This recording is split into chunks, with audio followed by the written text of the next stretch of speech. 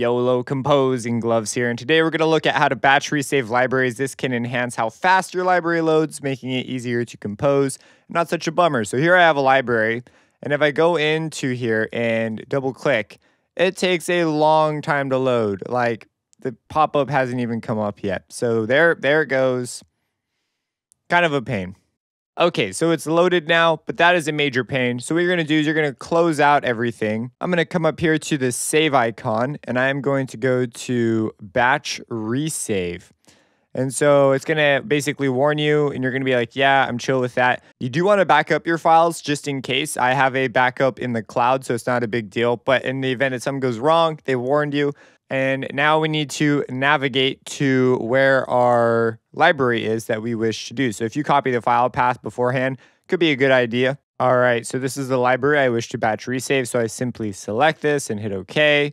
And it's going to check for missing samples and basically resave everything.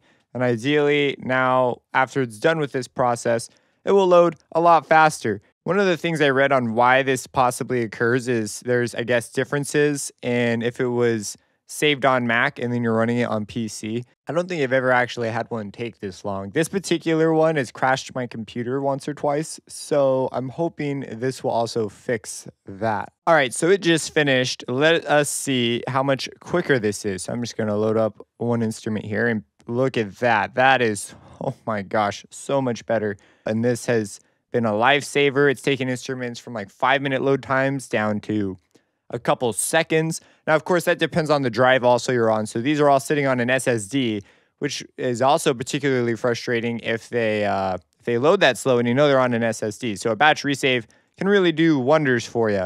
If you have any questions about this, let me know and have a blessed day.